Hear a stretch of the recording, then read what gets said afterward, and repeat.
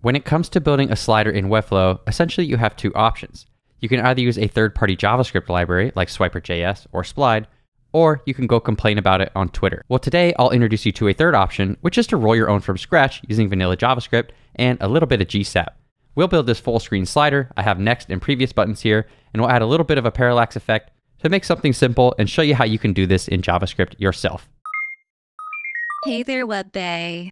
To get started in Webflow, we have a collection list here. The list element has a class name of slider, and the item element has a class name of slide. And now in there, I have the slide image, and that is hooked up to the slide images within my collection. So what we want to do first is we want our slide to take up, let's say, 100 dynamic viewport heights. And we're using DVH here to make sure that things look okay on mobile too, because we want those buttons to come up right above that pesky URL bar in Safari. And then the next thing we're going to do is on our slide image, we're going to make sure that that takes up 100% of the width of its parent, which in this case is the slide, and 100% of the height. So now we can see it's stretching to the height. And if we just take this fit and push this over to cover, then we know that we'll get our image to fill the entire boundary of our slide element, which is again 100 dynamic viewport height. If I scroll down, we can see that we have all of our images here, and we're going to go ahead and make a slideshow out of this. And the way we're going to do that is by putting everything on top of each other, and then we use GSAP to animate stuff out 100% and in 100% from the other side. So let's get started with that. So I'll select my slide class up here. This is the collection item right here. And we're going to apply a position of absolute to this. And when I do that, immediately everything's going to stack on top of each other. And I'm also going to select this icon for full down here, which is inset 0, making sure that our slide hits the top, the right, the left, and the bottom, all at the edges of our browser viewport there. And you'll notice that when I toggled from static to absolute, that the one filling up the viewport there actually changed. So if I come back to static here, we see this is the first element in the collection, depending on how I've ordered it. But when I change to absolute, again, these are all stacking, but the last one to show is actually the last one in our collection. So let's take this back to static and scroll all the way to the bottom, and we see this interplanetary kind of starburst thing going here is the last element. And then when we make this position absolute, it now shows on top. And this makes sense because the way the browser stacking context work is that the last element, so the way these are going to stack up are going to be like slide, slide, slide, slide, slide in the element inspector. If I went ahead and actually inspected our canvas, we can see that we have our list here. This is our role equals to list. And then we have our item, item, item. And this item right here is going to have an image inside it, which is that nice swirl that I have. Again, the first image. And then if I come down here, this is the last image. So now we would expect this to be our starburst. So just a little tip on what position absolute with a collection list is doing to your actual items here. Now, the next thing I want to do is drop in a div to take care of our overlay, which is where we're going to put our previous and next buttons. So I'm just going to paste this in here, and you can see we have overlay. This has a height set to 100 dynamic viewport height, so it's going to match our slider here. And then it's also got some flex properties, bringing everything down here to the bottom right. And it's also got position fixed with that inset to cover as well. So it's going to cover over everything with that Z index of 9, but it also has pointer events set to none, such that I can't click anything, or when I do, I actually get the slide image clicked and not the overlay element itself, since it is overlaying everything. However, we do want to make sure that our buttons are clickable. You can see now when I'm clicking, since I put pointer events none on the overlay, we can't click those buttons. But if I select them here in Navigator, what I will do is I will just set pointer events to auto on these button elements only. And then I'll provide an isPrevious class for our previous button, and I'll grab our next button and provide the isNext combo class on there. So let's pop into the page settings here. And here inside the head tag, I'm already loading the code that is hosted locally so that when I write some JavaScript in VS Code, this will run on my published site. So let's open up some style tags just like this. And then I want to target the class of slide. So this is going to get all the elements with the class name of slide. And we'll make sure that their opacity is set to 0. And then we'll also create a combo class on the slide element, and we'll call it isCurrent. And for this one, we will set the opacity to be 1, and we'll make that important just so it overrides anything else. And we'll also set the pointer events to auto on that active slide, or the current slide as we'll call it.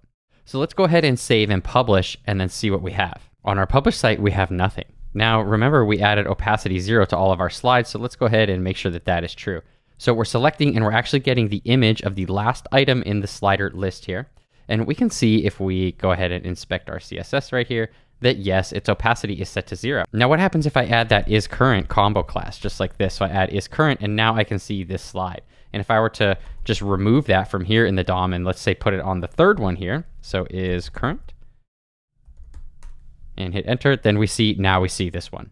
So we can kind of already get a sense of how our slider is going to work. Now let's take a look at the code. I'm going to start by importing the GSAP library from the SkyPack CDN. This is going to give us access to the GSAP object where we can call methods to create tweens and animations for our slider. I also have two constant variables up here, the transition duration to be 0.8 seconds and a parallax amount to be 30. You'll see how these come into play later as we define our animations. Now at the bottom here, I have a class called slideshow, and this is how we're going to create our slide.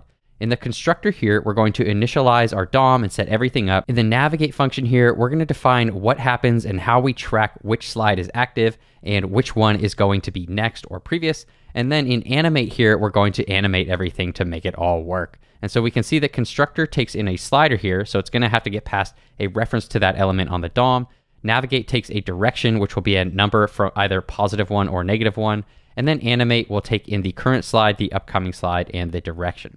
All right, quick interjection. If you see that class keyword and you don't know what's going on and you see constructors and you're talking about that and you don't understand this code, then you got to check out my Patreon. I have a full course on JavaScript in there, and the 5th module is called Objects and Classes and is all about how JavaScript objects and classes work and how we can build them ourselves and what's going on under the hood. So you're going to understand these things fully. Now, what's really cool about my course is that every module comes with a Webflow project. For module 5, we will be building this little flashcards app, which pulls questions and answers from the CMS and uses JavaScript to program how we can make a simple little flashcard app complete with these cool little CSS animations so that you get to put your learning into practice. Anyways, that's enough for me. Let's get back to building full screen sliders. So let's go ahead and get started with the constructor.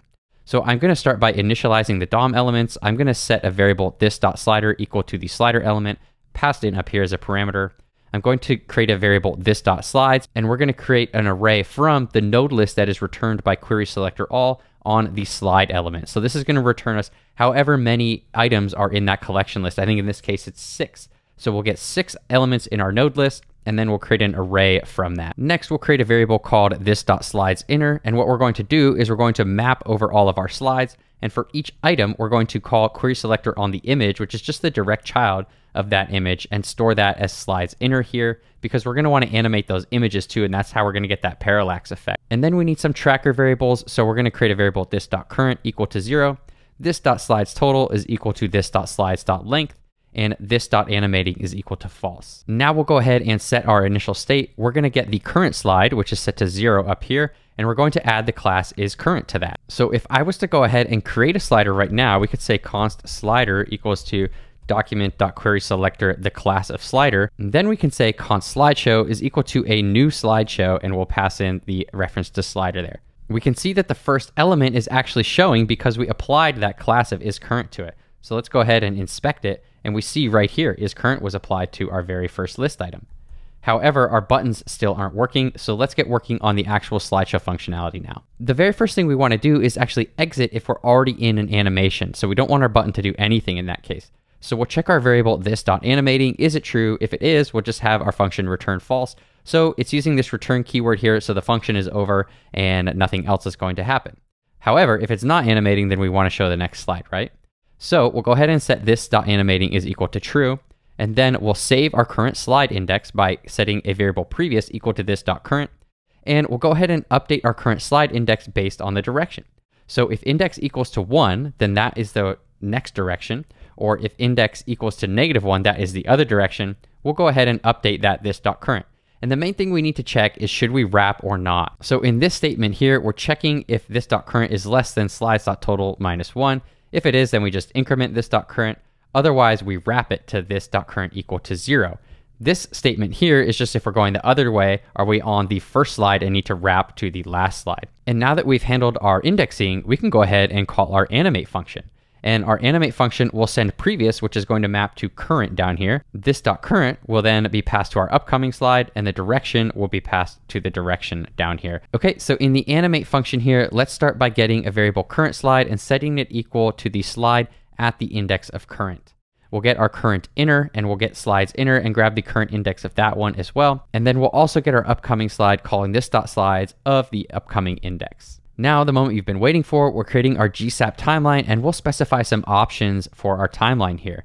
We're going to set some defaults. We want to set our duration to be the transition duration, and we want to set our ease to be power4.inout, You can change this to whatever you want. We're going to define an onStart and an onComplete function. I'm actually not going to fill these out until after we do our tweening because we're going to animate those properties to what we want them to be, and then we'll return them or start them at where we need them to be. So let's go ahead. First, we're going to animate the current slide. This is the one that's animating. We're going to animate it to an X% of negative direction times 100. If the user presses the next button, then we want to give the impression that the whole slideshow is actually sliding to the left. So everything's sliding back or previous, which is why we have that negative in front of direction here, and then 100% to make sure that the whole thing goes. We're going to animate the current inner element too, which is that image, to an X% of direction times the parallax amount. This is going to provide a little bit of an offset with the image to make a really cool looking animated effect. And we're going to give it this caret less than sign so that it starts happening at the same time that this tween happens. And our final tween here will be a from to animation on the upcoming slide. Now from to takes both a start and an end state. So the start state is going to be X% equal to direction times 100. So again, if the direction is hitting the next button, then we want to come from the right to the left. So start it over on the right there at 100%. And we're going to animate it to 0%, which is the from here. And then we pass the caret to this one so that it starts at the same time as this tween, which is starting at the same time as this tween. So everything happens all at once. Now let's go ahead and define our onStart and onComplete parameters. So onStart, I want the upcoming slide to get the isCurrent class. So we're going to have both isCurrent on the slide that's going away and the slide that's coming in because we want both of those to have opacity equal to 100%.